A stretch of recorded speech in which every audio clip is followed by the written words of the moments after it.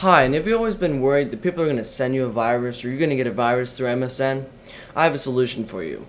aMSN is a lot safer for one reason. When someone tries to send you a virus, it'll warn you saying, "This has a virus." It'll say, "This person is trying to send you something." It usually will scan it. If you don't have a virus scanner, I highly suggest you get one. Either Spyware Doctor, MalwareBytes, or McAfee are great. If you have Comcast, McAfee is 100% free for you. Go to mcafee.com/security. So go ahead, get aMSN, be safe, chat to your friends, and if you want to chat to other people on AIM or Yahoo, go to meebo.com, meebo.com. That is a safe site.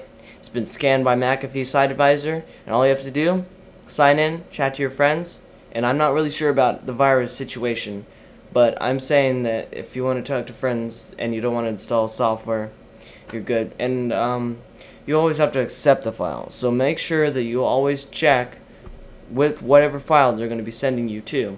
If it's an automatic like installer file, please you want to have a good spyware software. So I highly suggest MalwareBytes. And for running time protection, I would go for Avast or McAfee. Thank you for watching this Tech Guys tutorial. We'll teach you a couple of things. We like doing that. We don't like viruses. Same with you.